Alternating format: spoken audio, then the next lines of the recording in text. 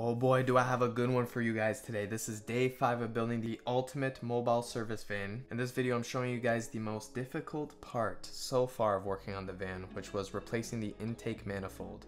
This vehicle is 10 years old, and with that being said, in order to access the passenger side spark plugs, I had to remove the intake manifold, and that was not fun. One of the previous videos I showed you guys that I changed these spark plugs, but I did not include that I had to hassle for days removing the intake manifold. As you can see in the clips, I just had bolts break on me. I had to rethread them.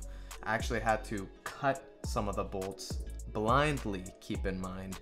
It was just a hassle. These clips are very short, just showing you basically what I've done in order to maintain it, I guess, and repair it. Alright, that's enough complaining. In the clips that were just shown, I actually made an attachment onto my Milwaukee vacuum in order to vacuum out the intake ports here where the valves are, just because while the engine was open for a couple days while I was waiting on parts, you never really know what crud gets in. There were actually kits available with new O-rings for the fuel injectors, so I made sure to replace those, new clips as well. Fuel rail goes right on top of it. And while I was here, I removed the engine coolant thermostat just to make sure it was, it's a cheap part, so I thought might as well toss it in. Now I made sure everything was in place, bolted on, coolant hose was in place. By the way, any O-ring that I have replaced, I've made sure to put some silicone lubricant on it just to make sure that it doesn't break while installing these components. It was simple as installing all the sensors, coolant hoses, wires back in place. I didn't actually show it in this video, but I made sure to also clean the throttle body and replace the engine intake filter.